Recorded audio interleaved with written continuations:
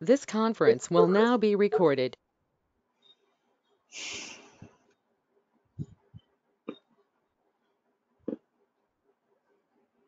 Thank you, Zubaida. You're here. Welcome.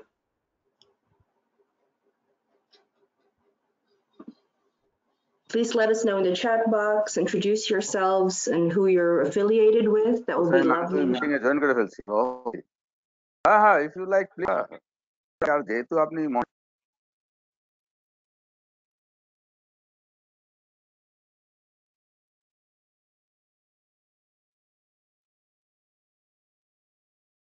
Okay, Allison, I'll turn it over to you.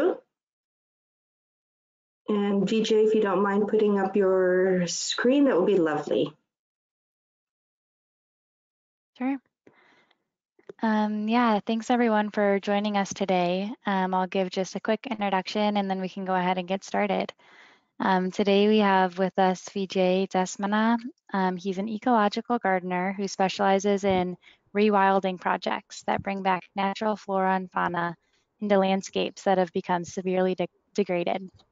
He has curated, a 380-acre wasteland into the Aravali Biodiversity Park in Gurgaon. And over the last 10 years with IamGurgaon, he has restored this ruined quartzite mining site into an Aravali forest and has a remarkable nursery of native plants. IamGurgaon is also a member of the Delhi Urban Network, a collection of 7 conservation-based organizations in Delhi working to connect on urban forestry issues in the National Capital Region. And just a few quick reminders before we get started. As Liza mentioned, we are recording the session and we'll make it available to you all. We'll ask that you mute yourselves throughout the presentation, but we'll welcome you to turn them back on or turn your microphones on and your cameras as well for the question and answer session. And the chat box will be open throughout and we'll be monitoring it closely. So feel free to ask any questions that you have. With that, Vijay, I'll turn it over to you.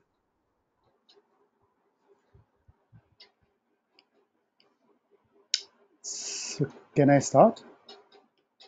Should I start? Yes. Yes, please. Okay, can you see my screen, please? Alison, can you help me with that? We can see your screen, but it's not on the PowerPoint presentation. Oh, so, okay. Now? Okay. So, thank you for giving me this opportunity to share our experiences in the Aravalis. And I will talk about 2 projects in the Aravalis. One, which is very close to the National Capital Region of Delhi, and another is about 250 kilometers south, a place called Jaipur. So both are in the Aravalis, but very different landscapes. So I think it will be nice to give you a glimpse into how diverse the Aravalis are. Yeah. So this is what I'm going to talk about is basically what are Aravalis. Yeah.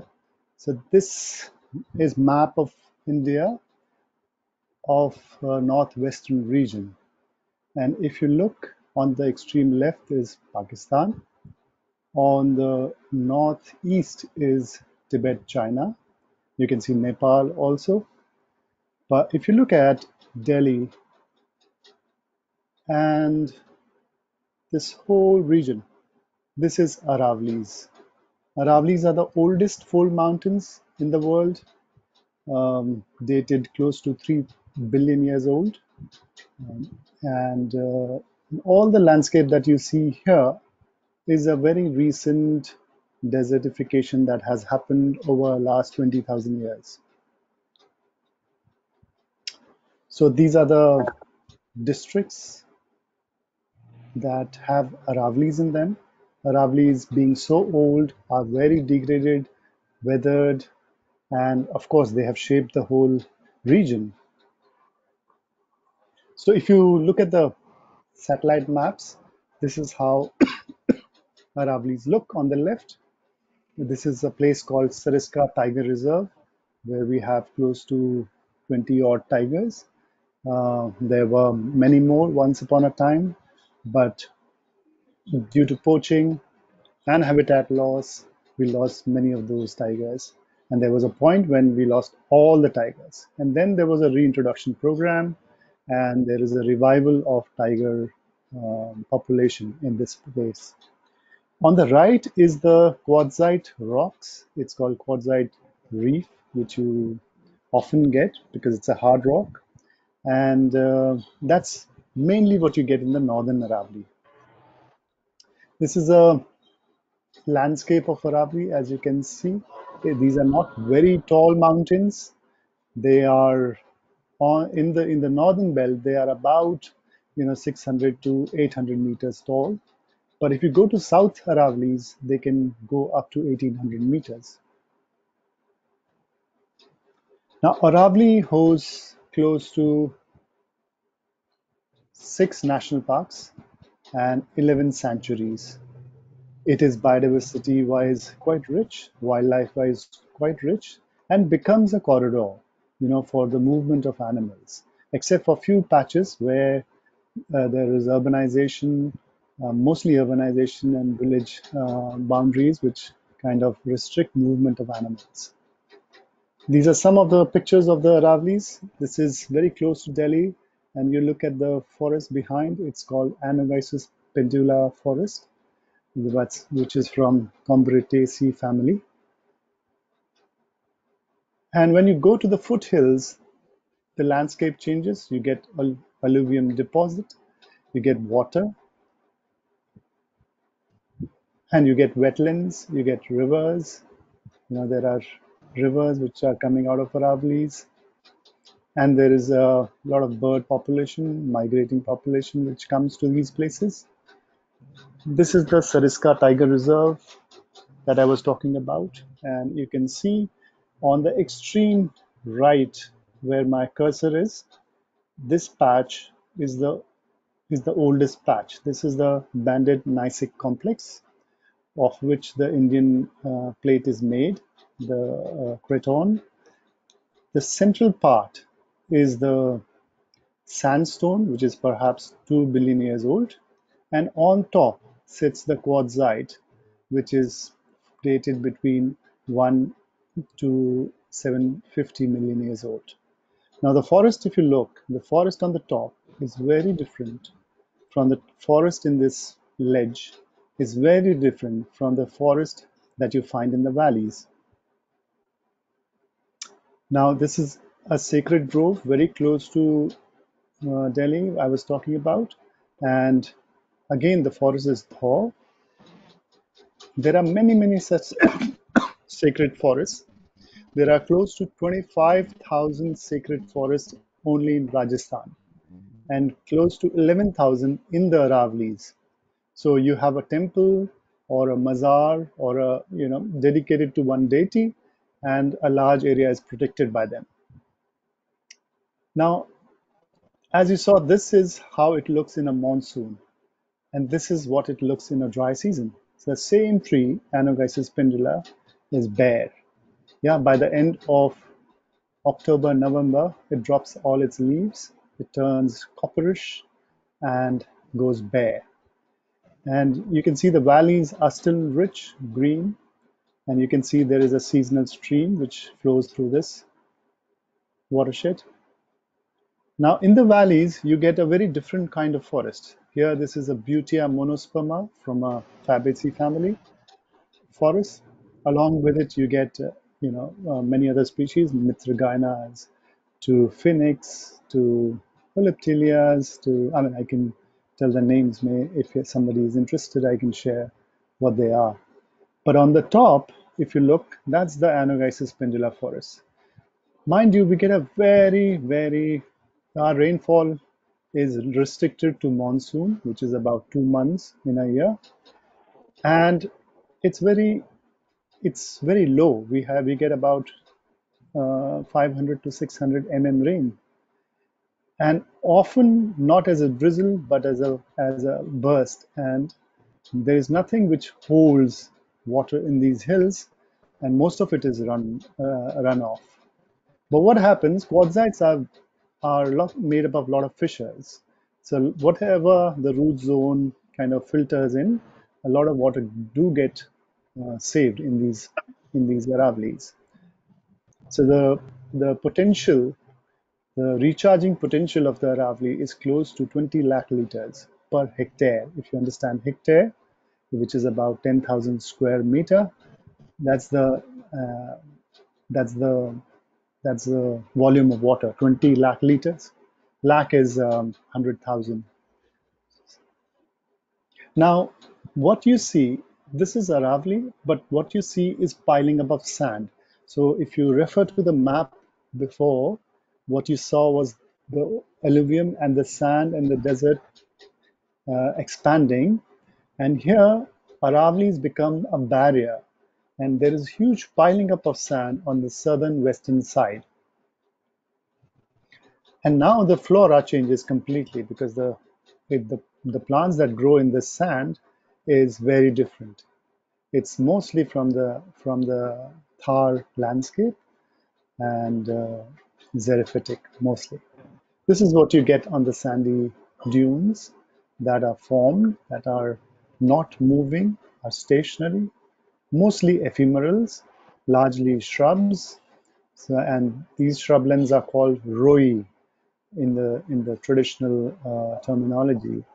And you get diverse wildlife here, from caracal to jungle cats to foxes of two kinds to deers of two kinds to antelopes to many kinds of reptiles, and this also becomes a route for migration of birds, so therefore a rich diversity of birds.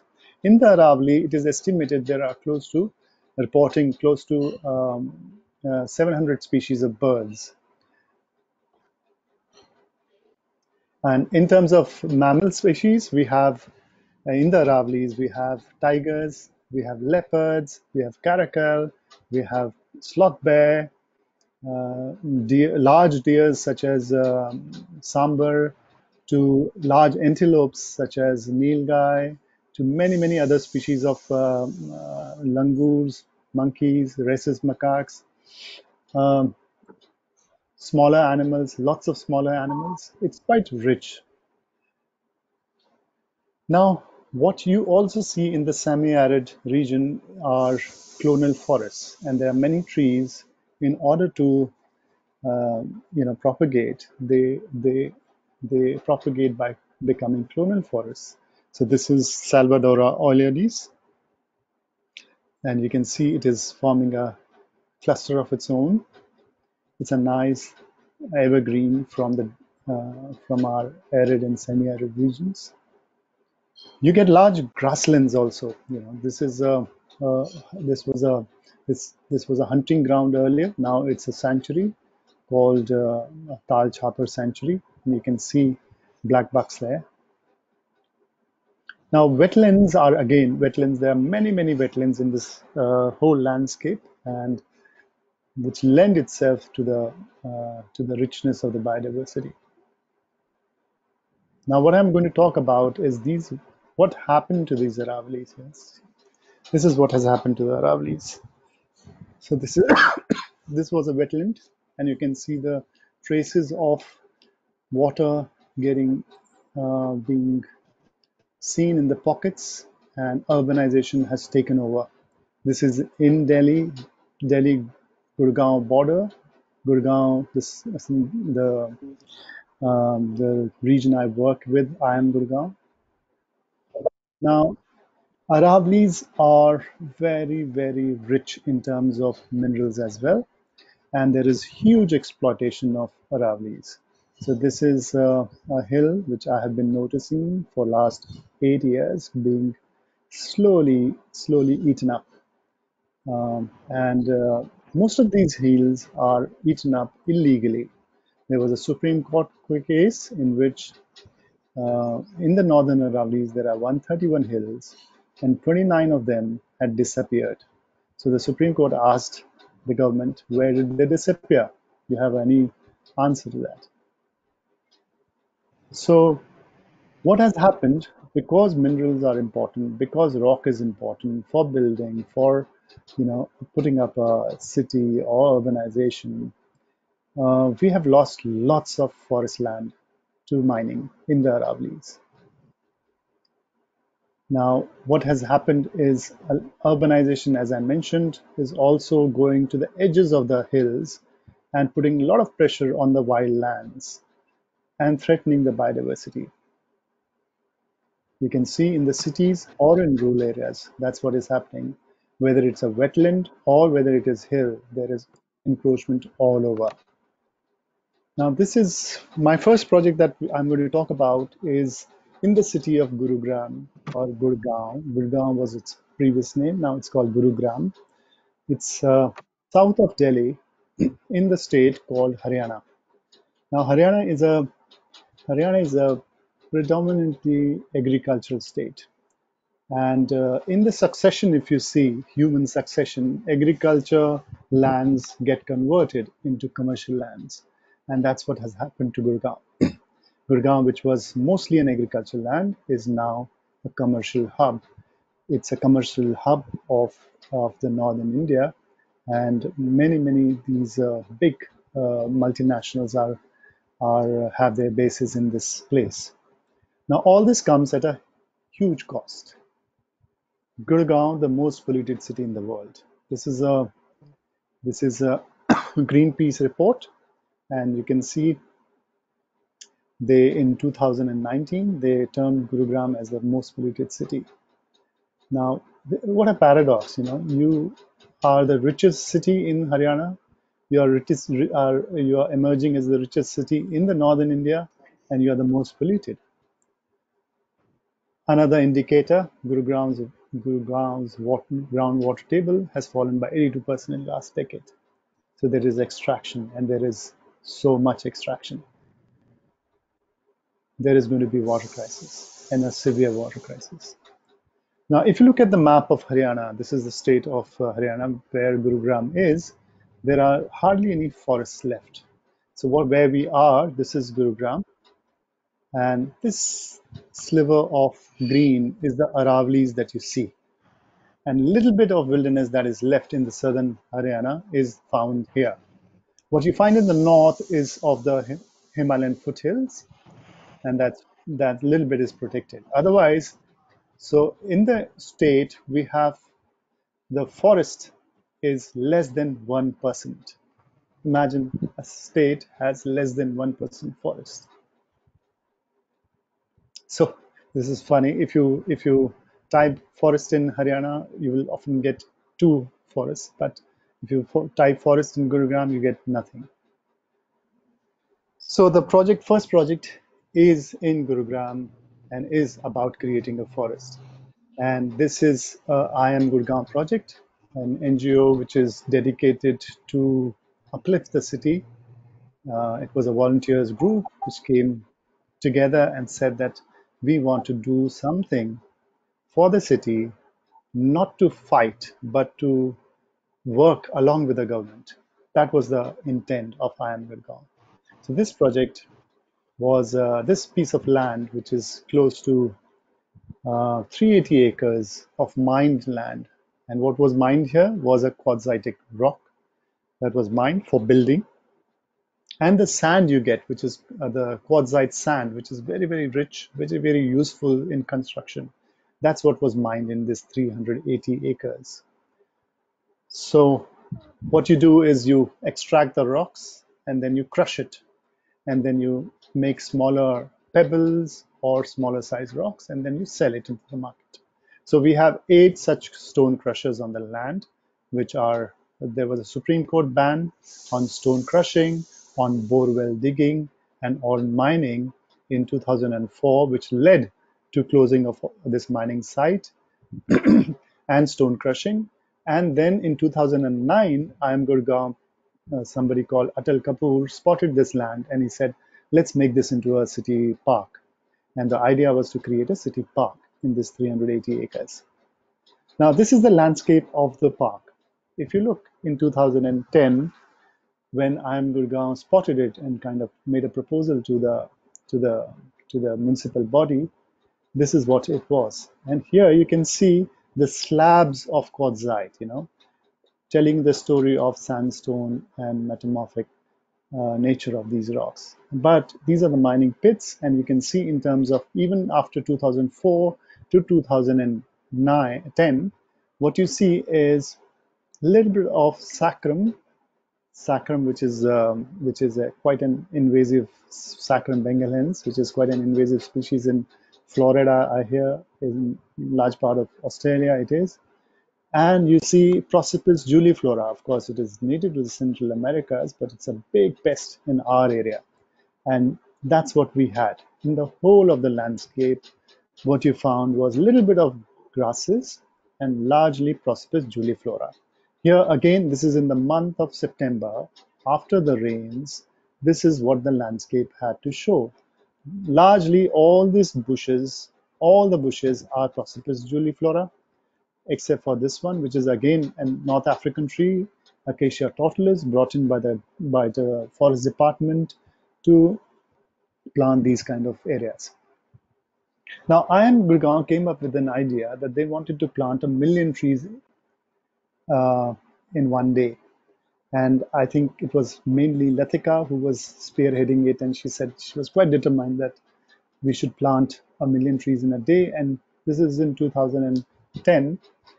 And create a buzz so that people get, people understand why we need to plant, why we need to, conserve nature. So the idea was that. But somehow it didn't become so easily. It was not easy to do that. And then I became part of the project, and we all started questioning what we need to do. Do we need a city park? What do we need out of this place? And then we went into this journey that such a huge mining land should tell a story, of hope, of revival, of what a city can do other than creating skyscrapers and pollution and depletion of groundwater. What can a city, in its right mind, in its capacity, can do? And that was the change. You can see from the title, we are reviving a forest, and that was the idea, that from moving from million number to coming to planting a forest. And that's the central message that we all now hold on to, and we communicate wherever we go, that it's not about numbers. It is about creating habitats. It's about creating ecologies. So this was in 2011 when we came together and we said, okay, let's create a forest. Now, we had traveled extensively, me and the whole team. Some forests we went together, but largely me and my team, we went to study the whole of Aravallis, understand the flora, understand the micro habitats within the Aravallis, and we drew a vision of the park. And the vision of the park was that we'll create this as a city forest, showcasing the flora of Northern Aravallis, make it into a recreational space. Unfortunately, none of the forests, none of the wilderness is safe unless it interacts creatively with the humans. Otherwise, it's always something to extract, always something to take something from. If humans are interacting with wildlife, if humans are interacting with the wilderness in a creative way, then those places are conserved, preserved, and become symbol of heritage. So that was the idea behind recreational space. Then groundwater recharge, as I mentioned before, Gurgaon is facing huge water crisis, and this place was recharging close to 3.2 billion liters of water every year. So we started with making meticulous notes on what species to bring in, what are the kinds of forests we have in the Aravallis. The Aravali landscape, generally speaking, broadly speaking, has 8 kinds of forests. There are, on the outcrops, you will find Boswellia serrata forest, you'll find Anogeissus pendula forest, In the more degraded form, you'll find Acacia Senegal forest. You will also find in the valleys Butea monosperma forest. You will find Acacia catechu forests. You will find grasslands of saccharum and phoenix, and so on and so forth. Yeah. So those were the plants that we had to grow. Unlike other parts of the world, I'm not so sure, but in India, Forest Department, which is the custodian of forests and revival of forests, they in their nursery, if you go, you will find that of the 20-25 species that they grow, maybe one or two species native to that region you will find. Otherwise, most of it will be exotic or not from that region, because their criteria is that they have to grow plants which are not eaten by animals, which are fast growing and often toxic. So, that's so it's an unfortunate story because it's a catch-22 situation where you want to plant but you don't know what to plant because there is wildlife, there are human intervention, and so on and so forth. So here, when we came up with a list of 200 plants, we had to go into the jungles, collect those seeds, grow them in our own nursery, and then plant them out. So in the first year, we got some 35 species, seeds of 35 species. Then we got 50 species. Then we have got, let me tell you, we were working on a shoestring budget. There is no big funding that's coming on. It's just our individual, our small, the finance model that IamGurgaon was opting a per plant basis, that we were trying to take away all the money and getting all these logistics done. We made meticulous notes of the travels, where what should be grown, what densities, what species, and all of that. And we started planting it up. Now, I think this is very easy. All this is very easy. But what is great about this whole intervention is the ingenuity that IamGurgaon brought in, which is it invited whole city to come and participate in the wilding process, which is we used to mark where we are planting what all species. We used to dig our pits. We used to place our plants species-wise, depending what kind of forest we wanted. And then we would invite the citizen, the children, the corporates to come and plant in these landscapes. So here you can see children from government school. They are coming and planting. It also gave an opportunity for us to educate children on the native plants and why to plant native species, what are the forests of Aravallis, what is the biodiversity that you get, all of that. So it used to be celebration for us. Of course, it was very taxing, very exhausting because of the logistics involved, because you had to plan, and monsoons are also very, very, very humid for us, and it may not rain every day, but it is humid and sweaty. This is my colleague giving a demonstration to the corporates as to how to plant, because it was very important. This was a time when you could get their attention. You can see how hooked they are when you're talking about the plants, when you're talking about how to plant, why it has to be planted that way, and what will become of this. So these are now some of the examples of how the land transformed. You saw my first picture that was taken this year, and you can see the landscape now. This is in 2010, and most of the vegetation here, shrub vegetation that you're seeing, is Prosopis juliflora, a very invasive plant in our landscape. This is once you have removed the Prosopis juliflora, we ideated and we came up with the idea that we should create an Acacia nilotica subspecies indica forest here, which is what you will find typically in the Aravallis. And on the higher reaches, you want to put Mitragina parvifolia forest. But on the ridge, you wanted dhaw forest. So similarly, this is in 2010, there's a water body, and if you look at the larger landscape, all Prosopis juliflora. Now, this is This is what it has become in 2017 when we removed the Prosopis juliflora and grasses came up. We propagated these grasses so that the soil is forming, and as a result, now this is what has happened now. Yeah, it's quite wooded with diverse forest around there. Another example, this is a bare hill.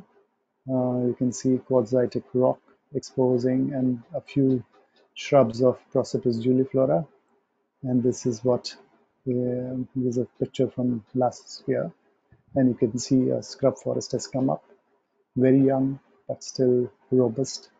And there is a recruitment of species happening, which is very nice. This is a mining pit, as you can see. And again, it has been colonized by Prosopis juliflora. Now this is what has become of that mining pit. Again, this is a 2-year-old picture. Hopefully this year we'll get a better vegetation. Once you create the habitat, the faunal species, the avifauna, birds and animals, they take over. They happily come over and enjoy the landscape. So we have this largest antelope in the India on the right hand side called Nilgai, and we have close to 199 species of birds reported in the park, which is quite good for the arid landscape which has no water body in it. We have lots of reptiles, we have snakes. The top 5 venomous snakes are reported in the park. We have 8 amphibians recorded, again, which is a rare thing because amphibians, this is our semi-arid landscape is not known for its amphibians. Then we have lots of insect diversity, which is very nice. We have got close to 50 plus species of butterfly without a proper study. Just by voluntary effort, people have reported those many butterflies. This is a jackal carrying a hare. So somebody called Misha Bansal, a student from Jawaharlal Nehru University, did her master's thesis on the park. She kind of studied the restoration site, which is the Aravali Biodiversity Park, compared it with the Prosopis juliflora forest right next to the park, and looked at the species diversity and populations. And this is what she came up with, clearly suggesting that the restoration efforts yield good results. So there, in the 200 species, we have got lots of nice, rare plants that Haryana has lost. And I'm very glad to share that many of them are flowering and fruiting, and new recruitment of young ones are happening.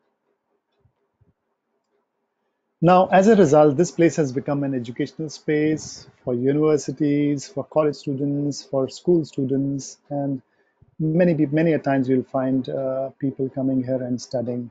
We encourage it. It is really endearing that people from far off, even from Andhra Pradesh Forest Department, comes and looks at the restoration site. It has become a birding hotspot. As I reported, 199 species are reported from the park, which is quite good. Some of the rarities in the Delhi NCR region were reported in the last 3 years. Might not be rare in other places, but for example, rufous-tailed scrub robin reported after 20 years was reported from the park. Then what we do is we also give lots of opportunities for people to volunteer. These are people working in the nursery, filling the polybags. We also do lots of nature walks for people to understand the different forests that we have created, the wildlife.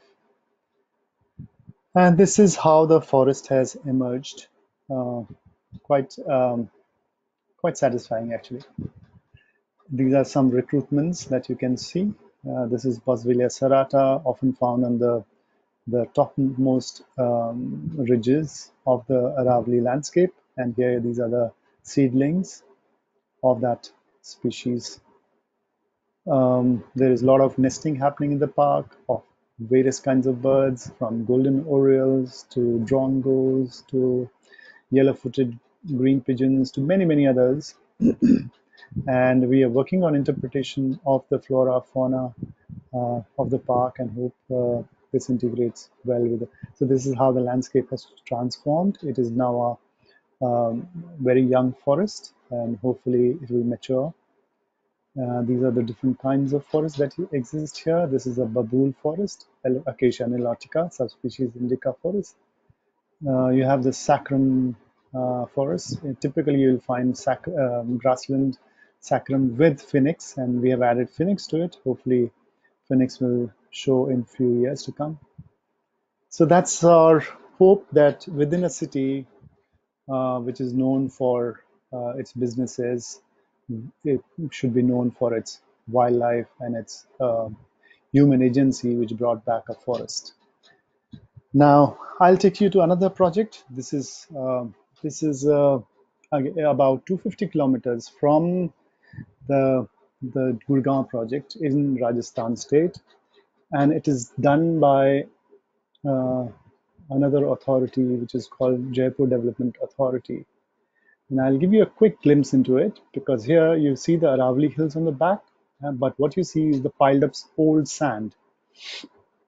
And these old fossil dunes are quite in bad state because of human exploitation, and lots of grazing happening here. This project was offered, or somebody called Pradeep Krishan, quite a known person in Delhi landscape in terms of eco restoration, a dear friend of mine.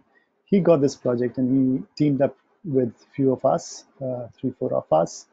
And while me and him looked into the ecology, there were architect Golak and landscape architect who looked into the creation of structures within this landscape. This is close to 120 acres in first phase.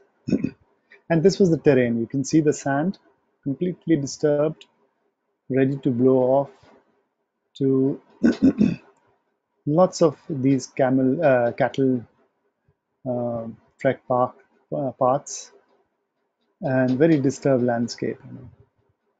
So if you look at an aerial view, this is what is happening. There's weathering of this piling up of sand has happened, and you can see where there is less disturbance, the whole landscape is very different.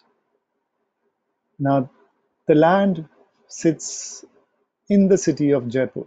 So you can see the whole Aravalis on the right. These are the Aravalis. This is the sand which is piled up, and this is the city of Jaipur. And it is quite recent that in 2016 that we proposed this to the JDA to create a sustainable public park. And we created a master plan. That what will be the master plan of this landscape. What we thought of was to create one whole experience area where people could walk on a boardwalk and experience different islands of interpretation, yeah, and then walk into the wilderness. That was the idea.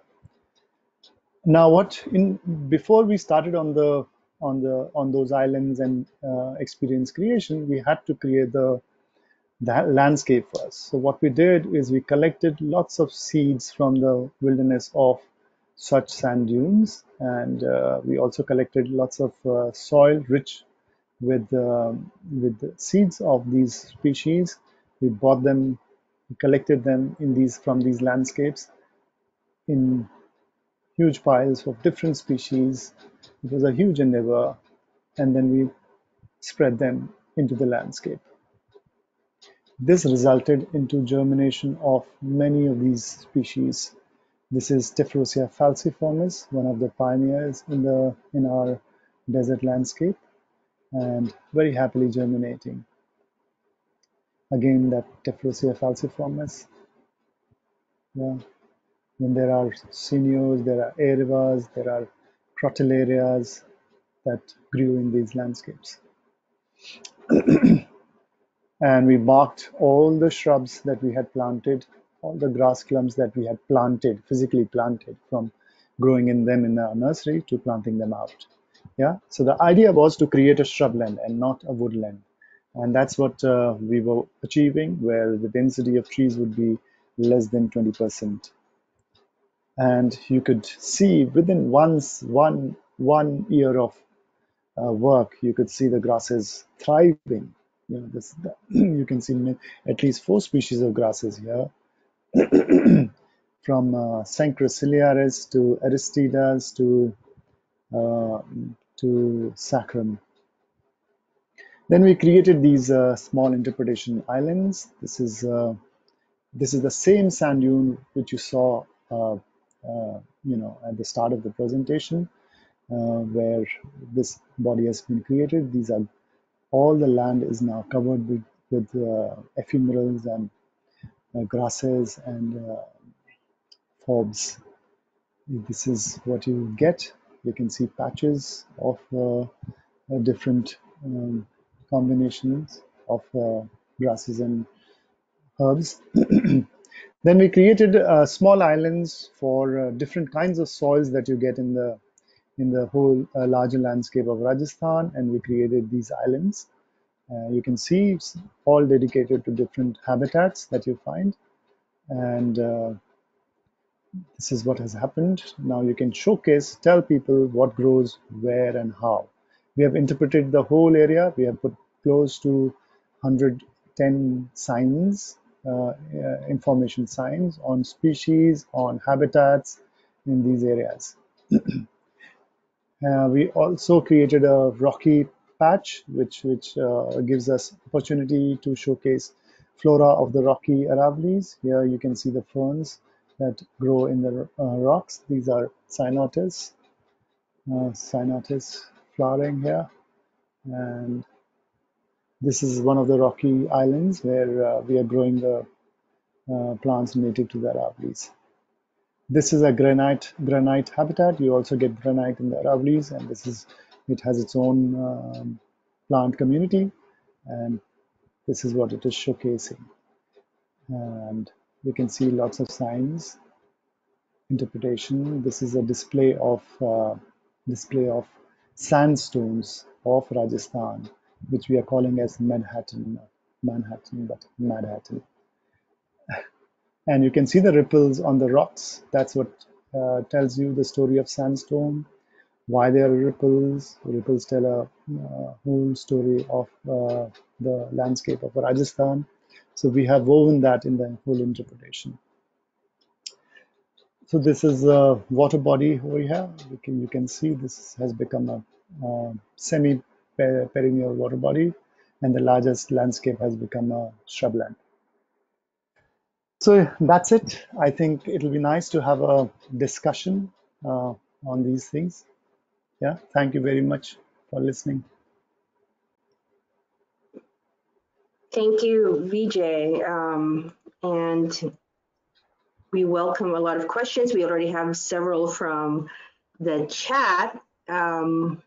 Very impressive work, and we'd love to see your faces if you'd like to turn on your video. If not, that's perfectly okay. But let me start off with a couple of questions, and please continue to share on the chat. We will be monitoring it.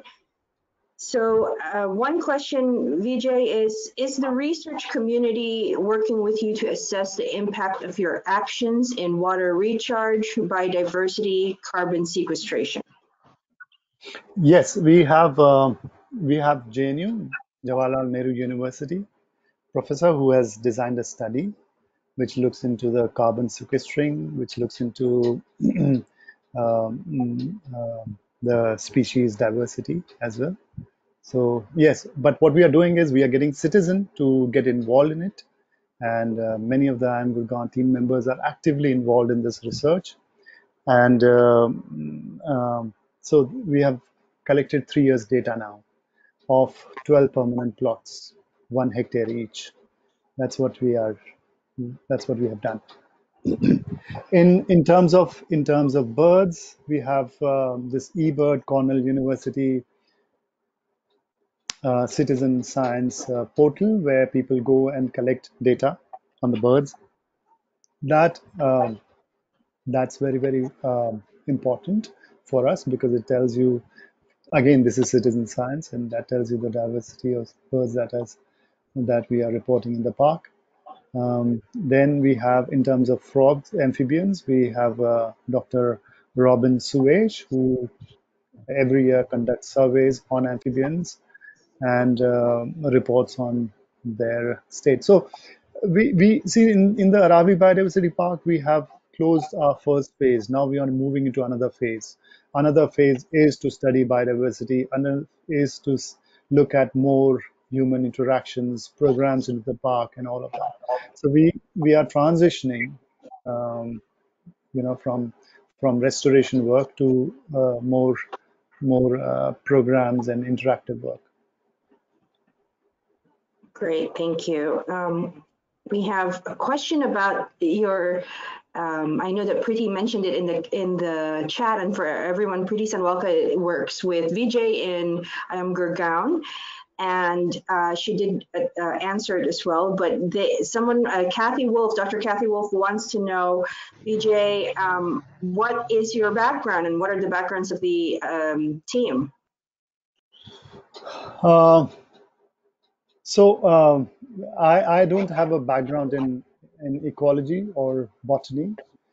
I have picked up from my 23, 24 years of being in forests, learning from the forest and people who, so basically wandering into the forest, what I have picked up, and then of course working with Pradeep Krishan, who is again not a restorer in the technical way, but we have worked together in several projects before this project, and I think, yeah. So technically, most of our team are generalists. We are generalists, and I lead a course called Barefoot Botanist, which is about understanding plants from a lay person's point of view, and the ecology in from lay person's point of view. So most of us in the team are non-scientists, so to say, non-researchers. Perfect. Let's Hi, Vijay. go. Hi, Vijay. Yes, This please. is Balaji. This is Hi, Balaji, and Balaji. there is one question about what kind of institutions, government agencies do you partner, and who have the ownership of this degraded land? How does this whole partnership work, and how do you work with them? How do you partner them? Yeah, it's very interesting because every project that we have worked has been on a different relationship. Like this Aravali Biodiversity Park was purely voluntary. I Am Gurgaon came into it from a very philanthropic, in terms of, that we are doing service. We are voluntarily putting our efforts into whatever government wants to do. We'll help them with design. We'll help them with wherever they need help, to transitioning to getting an MOU with the government and saying that, okay, for 8 years we will restore this place. Yeah, and then similarly, now we are quite savvy. We straight away go into MOUs. We say, okay, we want an MOU with you. We want to understand, this is what we can deliver. This is what, if you like, this is what we can give you, and we work on those projects. Most of our funding is from corporates. It's from corporate social responsibility. A very small, tiny amount comes from individual donation. People also donate individually, quite a bit, which is a substantial number in terms of numbers, but in terms of money coming into the kitty is less. But it's endearing to see people voluntarily giving their money for restoration. Yeah, so in terms of relationship, mostly MOUs is what we are going into, and it's a collaboration between the agency, like Aravali Biodiversity Park is with municipality. The Chakarpur Wazirabad is with the forest department. The Sikandarpur watershed restoration is with the GMDA, another developing agency of the government. The so that's the model, Balaji. I hope I've answered you. Great. Thank you. So just to clarify, you So depending on the jurisdiction, you do partner with different types of government agencies. So, Yeah. and most of these, what will be the what is the role of the government? Whether it is municipality or whether it is the forest or whether it is urban disaster management authorities. What kind of role do they play apart from giving you the responsibilities of and asking you to do 1, 2, 3, 4? Do they play any role? Yes. In different projects, again, it is different. Like in the Aravali Biodiversity Park, all the civil works were done by the municipal corporation. All the fencing of the land was done by the municipal corporation. The security provided is by municipal corporation. Yeah. So, and if there is a fire or if there is encroachment, it is the municipality that looks into it. We help them, we kind of raise alarm, we tell them that we need to do this, but they execute it. Whereas in Chakarpur Wazirabad Band, it is not like that. Everything is done by IamGurgaon, except for the removal of encroachments. Where there is conflict or dispute, it is managed by the governing agency. Yeah, so that's the model. In the Jaipur project, which I'm not doing with IamGurgaon, there everything is done by the government. We are, so to say, designers and consultants and executing team. Yeah. Thank you, Vijay. Great, thank you. Allison, I think we have some other questions in the chat. Yeah, we have a question from Armando wondering if the research community is working with you to assess the impact of your actions on water recharge, biodiversity, or carbon sequestration. I Yes, believe, we have answered this question. yeah. Oh, That oops. we have already a study put up in the Aravali Biodiversity Park, not in all the areas, but only in Aravali Biodiversity Park. We don't have for Sikandarpur, we don't have for Chakarpur, we don't have for Badshahpur, but for Aravali Biodiversity Park, we have already made 12 1-hectare plots. Plus, we have different biodiversity surveys that happen periodically. Great. Let's see, I have a question here. Have you enforced a minimum for planting native species as to restore the native biodiversity? I'm sorry, I didn't understand the question. Have you enforced a minimum for planting native species in order to restore the native biodiversity? Yes, I mean, when we say that we are imitating a forest, we are bringing a forest. It is forest, true forest. It's not the forest that has been recorded as native forest. The species I've been talking about, such as Boswellia serrata forest or Anomyces pendula forest, these are native forests. You can't do it without native plants. So our mission has been to promote native plants in the larger city landscape.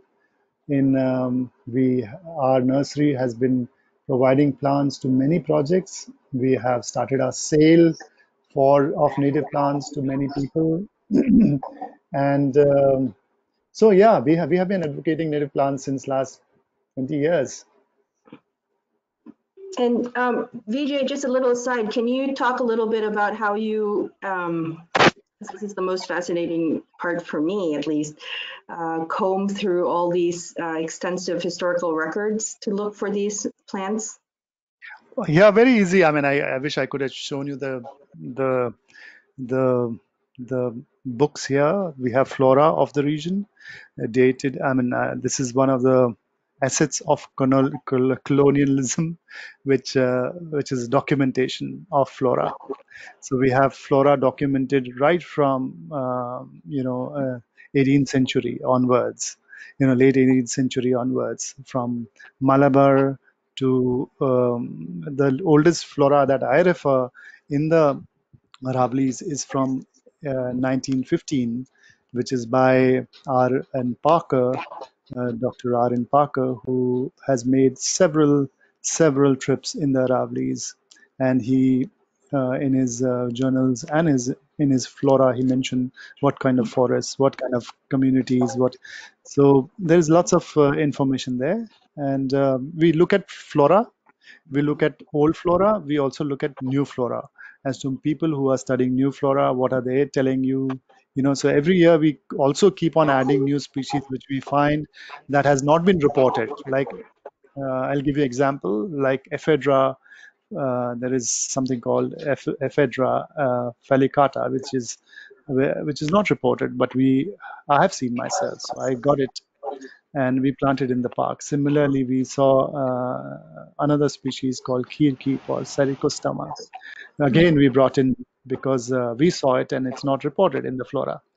Yeah, another species, Hymnodictyon, which is a large tree, which is not reported again, but we saw one whole valley of this tree, so we brought it back into the Aravali. In fact, we are making it, we are providing it to the people also through our nursery.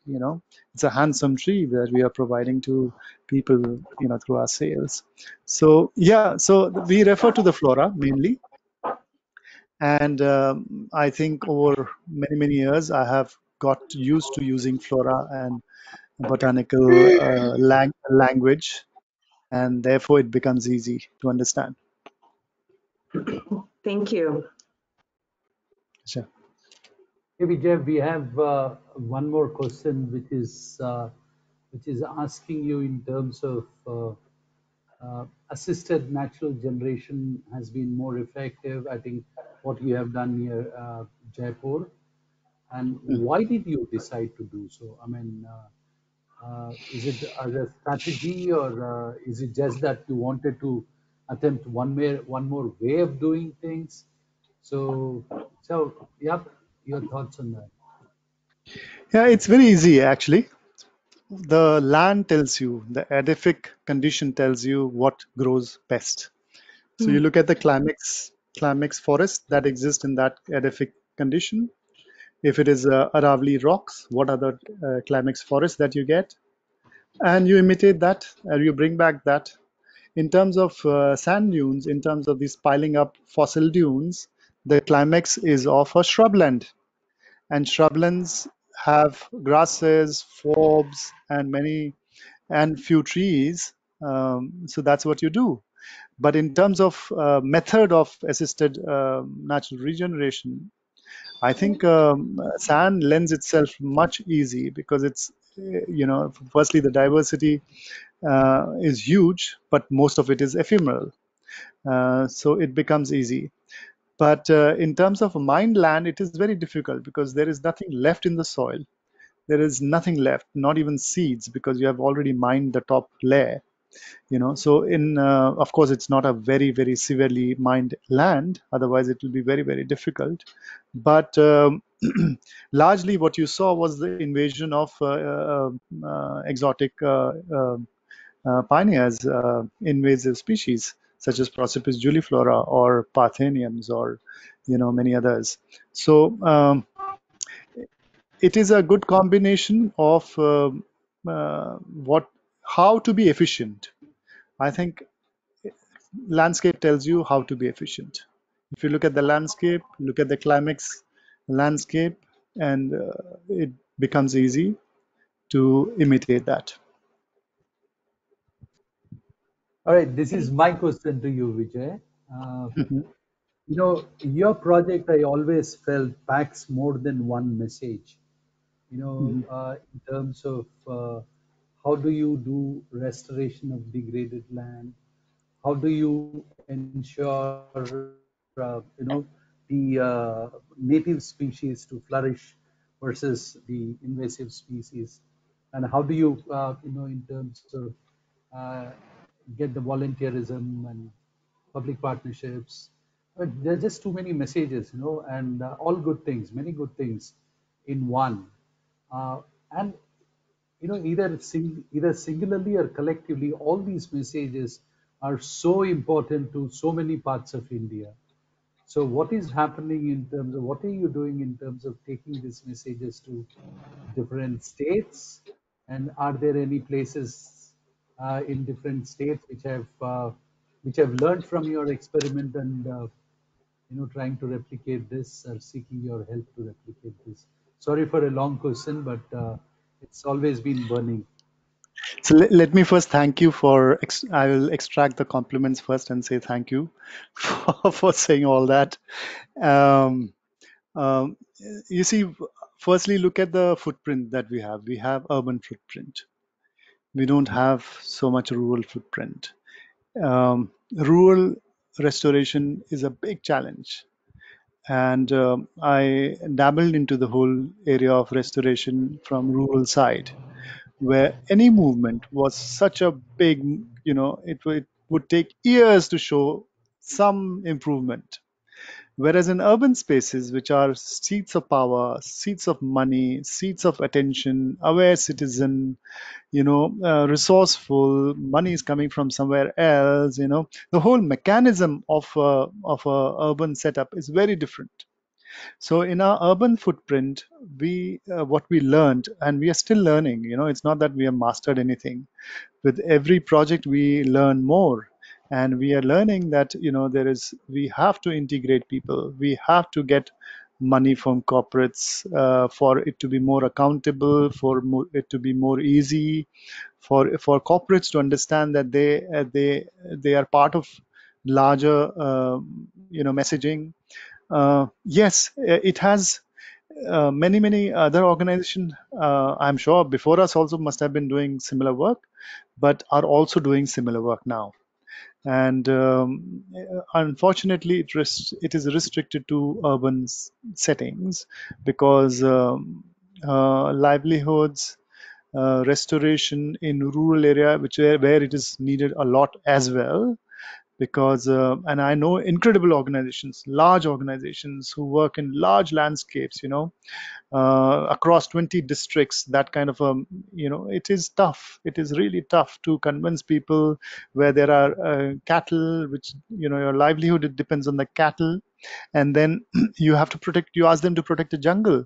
How do they protect the jungle? They need to graze their cattle. So then you come up with a management plan, because stakeholders are very different. And it's not that I can fence off and I say, boss, you are not coming in here anymore. It is their land, it is their traditional rights. So working on those are huge challenges. And in for you to answer your question, it is yeah, we have seen many organizations who are working on similar messaging, similar. In Delhi we have seen many. Swechha is there. There's People Baba is doing similar work, or in terms of getting CSR money, getting people involved, and all of those. Vimlandu and his team is doing all of that, and many others. It is a. I think this is the future. We have to get everybody involved. That's the future. Thank you. Thanks, Vijay. Our next question is about volunteer engagement. So we're Yes, please. wondering what the motivation is for volunteers, and how more volunteers can join. As we speak today, we had not many, but 4. But there were days when we had 17 volunteers working in the nursery, and this is not like a nursery in in any developed country such as UK or US. These are really bare-bone nurseries. So you don't. So people are volunteering, and they love to come. They love to be part of the revival process. See, that's the good thing about Gurgaon. Firstly, it's a young generation. Secondly, they are educated. Third, they see challenges in the city, as I pointed it out, that water is depleting, air is polluted, there are campaigns happening to protect the forests. So so they come forward for they need release. They need to the inner urge is coming out. It's like yin yang, where you have pushed it so much that the other element is coming out, that we want to come and make a difference. That's what is happening. It's very easy for us to give a call, and there are hundreds of volunteers who come up and say that, okay, you tell us what to do, and we do it. But it's not that first year onwards it happened, but it slowly grew. Credibility over the organization, they saw for themselves that things change, they have made a difference. in the whole endeavor, and therefore, yeah. So it is. We have been lucky with the programs. We have been lucky with even IamGurgaon. The organization to become very stiff is very easy, but for them also to become lucid and learning, and we don't know what to do, let's do it, let's try, let's do this, all that matters. And as a result, we have involved people in citizen science, we have involved people in nursery activity and planting activity. Yeah, so hope I've answered this. Yeah, that's great. Thank you. Our next question is if you have a sense of how the general public is reacting to and accessing the sites that you've helped restore. Have you discovered any change in perceptions about the landscapes? Yes, I mean, I'm talking about Aravali Biodiversity Park because it has been the longest project we have been involved with, 8, 9, 10 years now. So it is very curious case because initially people would give you suggestions. They would tell you, plant this, why you're not planting this? You should be planting this, you know, create, plant fruit trees. Then you would ask them, fruit for whom? Humans or animals or birds, for whom? And and every tree fruits, most of the trees fruits, large part of trees fruit. So what is it that you? So it is yeah. From there to grass cutting, people would come in their big SUVs and bring 4 people to cut the grass. To today appreciating walking in the park is a huge journey. I often use this phrase that people who used to bring their cattle are now bringing their exotic dogs for a walk. As they have made money over this last 10 years, you have seen that people who are cutting grass are now bringing these large, exotic breeds of dogs to walk them in the park. So that that is one transition. I mean, sorry for my statement, but there is a change. There is a perception change. The jungle has showed it. Till 2015, it was so difficult to convince people that what we are doing is going to yield result. Wait, wait, wait. I remember a forester coming in and telling, you have just planted along the roadside. You have not planted anything inside. So when we had to take him inside and show him, this little thing, that's what we have planted. After 3 years, this is only little because the nilgai is eating it up. So, but now after 2015, suddenly there was, while our plants, most of the energy they put in initial years is in their root zone. They try to make ways into the moisture, nutrients, and after some time, like 4 or 5 years, they give a push to the shoots, and that's when the jungle started showing up. It was a great learning for me and for everybody in IamGurgaon. The jungle transform. It's in a role. It's in its own role. We have nothing to do with it. Yeah. Thank you. Vijay, I have a question about youth engagement.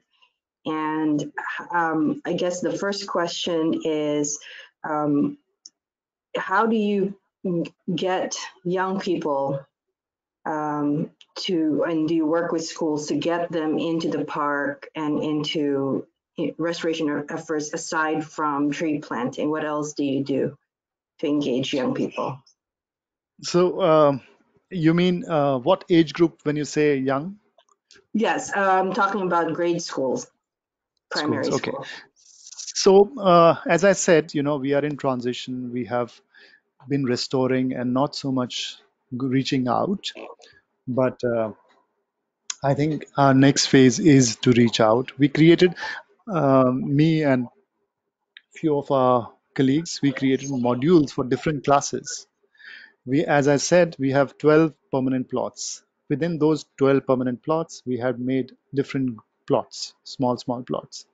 So we said, okay, each class can come and make observations, whether it is monthly, whether it is, weekly, however you want, make observations, and we can talk about learning through that. But all these programs need so much energy.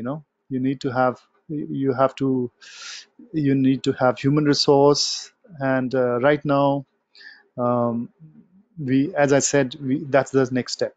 That's what we are going to do. So meanwhile, very little effort we are putting into it, but we should be putting more effort in that direction.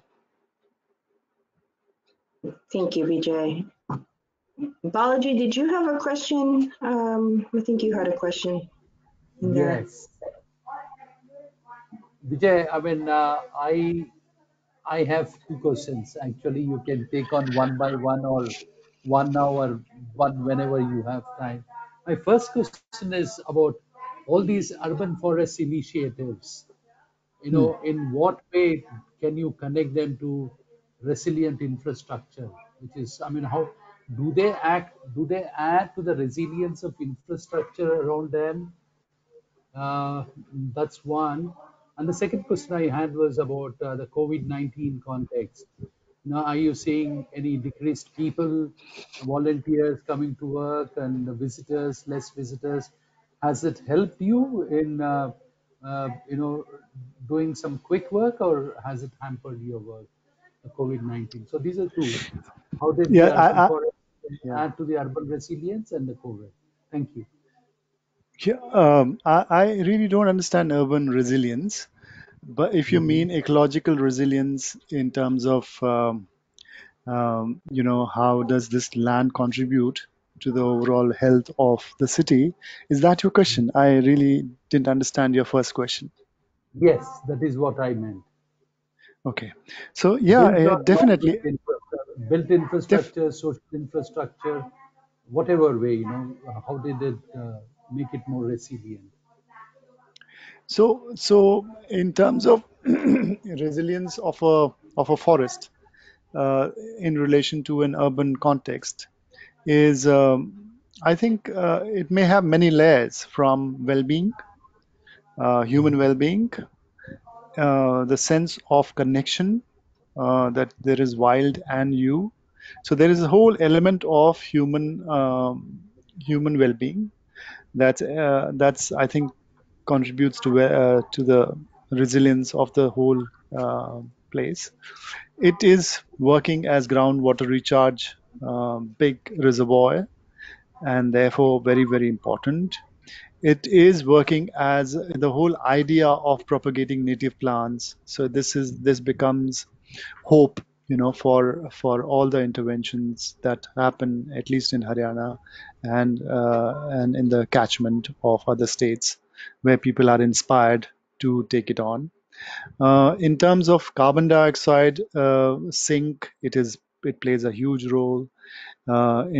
In terms of providing oxygen, it is a huge role, because it's such a big area with such high biodiversity, plant biodiversity. It is providing rich oxygen to the cities, which are that's happening. That's already being studied by SERI.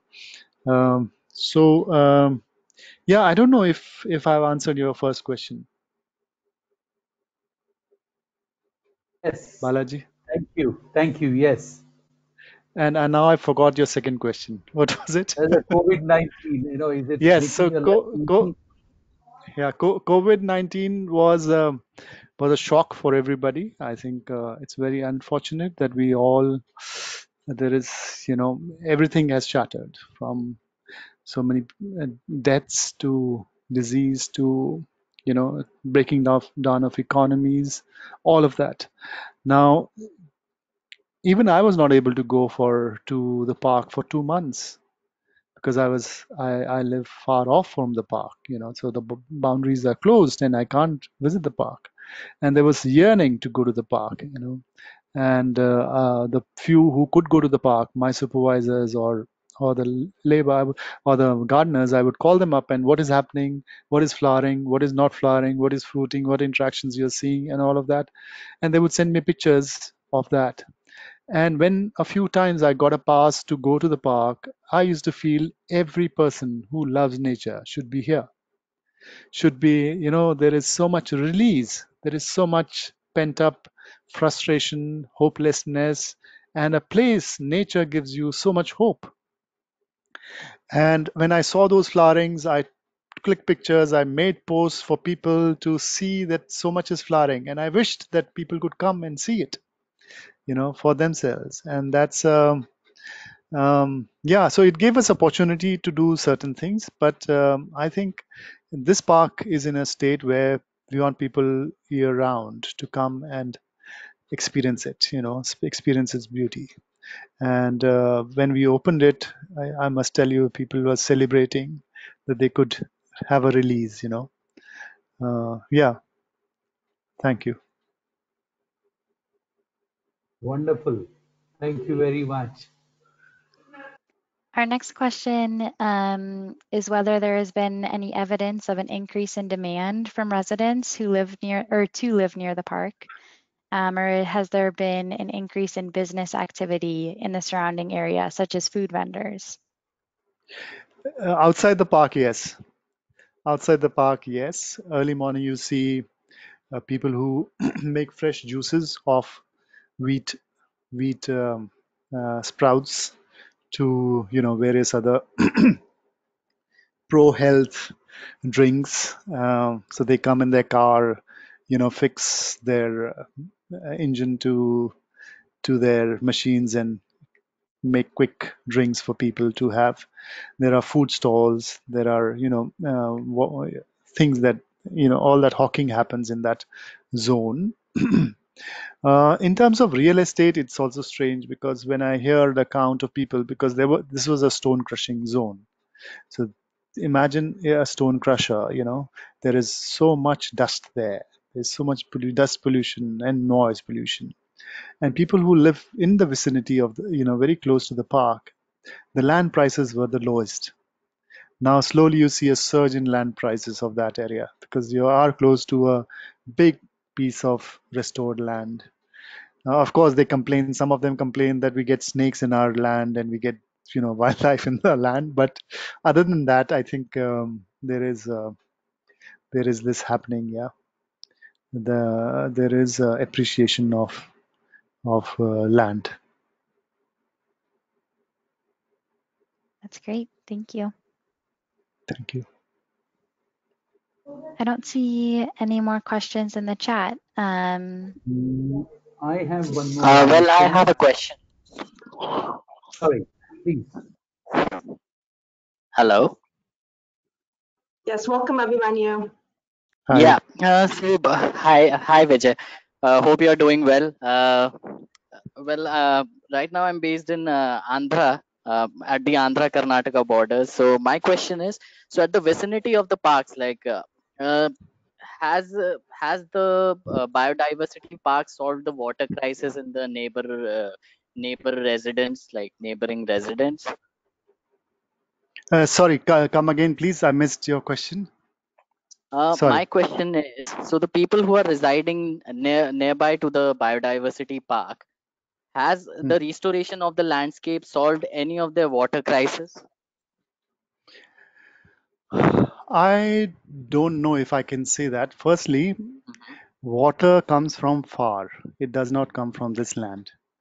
The Correct. water is a piped connection, and in fact, we are using them. We are using their waste and their wastewater, and we have a small STP in the park where we treat their water and use it in our nursery and wherever our new planting is. So, so it's the other way around. In terms of city and cities, water demand, um, most of the water in the there is no provision for borewell in Gurgaon now. You cannot dig a borewell or you cannot deepen your borewell. So there is no way that people who are living in the vicinity can extract the water even if the water table is going high. Water comes through the pipelines, which is either coming from Yamuna or is being or from bore wells, which government operates. So I hope I have answered your question. Yes, thank you very much. Thank you, Abhimanyu. Hey, Vijay, I have one last question for you. Okay, thank you, Balaji. It's about that road which is going through, right? I mean, has it I mean, is it a challenge to have that road, or is it creating any problem, or which is right next to the park? I mean, because of noise and whatever, See, or I you mean, mean is the it? MG road, right? Yeah, was it allowed at all, the road, or? So the MG road, which is Mehrauli Gurgaon Road, is not a new road. It is a very old road. It is as old as I think the last Delhi was before independence, before the Britishers took over. It was when the old Delhi was very, very active. That's this Mehrauli Gurgaon road was active then also. So, so it is an old road which they have expanded and made it into a big road. Of course, it's a challenge, but it is something that was given to us. It was not something came up later. So you worked on those limitations. It is of course blocking the corridor, wildlife corridor. That is possible if this road was not there. If this road was not there, and if there are two more roads, which if they were not there, we would be connected to that tiger reserve that I was talking about. We would be connected. So there was hope for tigers to walk all the way here, or at least leopards. but unfortunately, it's a busy road, and there is no way. I mean, we can unless we make underground tunnels, hoping that wildlife uses it or some of the wildlife uses it. There's no way we can hope other than birds coming from the other regions. Thank you, Vijay. Liza, Thank you, do you have? Balaji. Yes, thank you, Vijay. And I just want to invite anybody else who has any question for Vijay and maybe some lingering questions from before. Demoy, are you still on the line? Just, I know you had a question about, a technical question about reforestation. I'm not sure if you still wanted to ask Vijay that question. Demoy from Jamaica. Yes, I'm still online, Liza. Hi, I welcome, Demoy. Morning. Morning. I'm in the Cayman Islands, and we have a very flat topography. It's very dry with high water table, but we want to embark on a national tree planting project, especially in the Georgetown area, which is our capital. Um, what we, I like the idea, which I think I've gotten some answers to my question by listening, which you seem to have used a lot of natives. So I don't really have a question, but I want to thank you for clarity and some of the thoughts that was bothering me in my head. So I think leaving this presentation to them much clearer. Thank you, Demoy. Yes. It's a pleasure to hear, and all the best wishes to do what you're doing. I'm sure you will do a wonderful job. Thank you. Thank you. So if nobody has any questions, we can perhaps close. Yes, thank you so much, Vijay, for a wonderful presentation. And thank you to our audience for joining us. One final announcement before we close. This Friday, we will have two former alumni of the Urban Forestry and Community Engagement Seminar, Tina Jaskolski and Abdallah Tawfiq. They'll be discussing their experiences with the lockdown, how the pandemic has affected them and brought issues such as environmental justice, challenges faced by women and youth, social incohesion, and mental health. That presentation will be this Friday, July 17th at 10 a.m. Eastern. We'll be sending out an invitation to that in the next few days. So thank you everyone again for joining us, and we hope to see you Friday. Thank Thank you you. very much. Thank you. Thank you very much, Liza and Alison and Balaji and everybody.